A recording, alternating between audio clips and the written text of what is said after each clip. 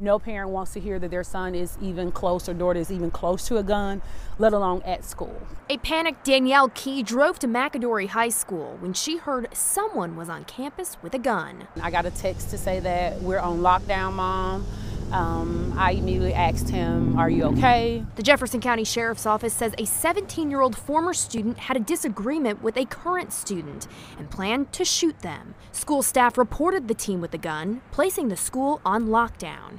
Sheriff's officials found the suspect in the bathroom and arrested him. Authorities are not releasing his name. They already knew the plan. They were given a plan of what to do and what not to do. They felt that they were safe. They felt okay. The sheriff's office isn't sure how the teen got into the school, but because he was a former student, officers say he may have been familiar with it. Parents tell us they're happy with how the school handled the situation, but they'll always worry when it comes to their kids. And the things that have happened in America at schools with guns, all those things play through any mother's head. The former student is facing several charges, including criminal trespassing and making a terrorist threat. In Jefferson County, Mary O'Connell, WVTM 13.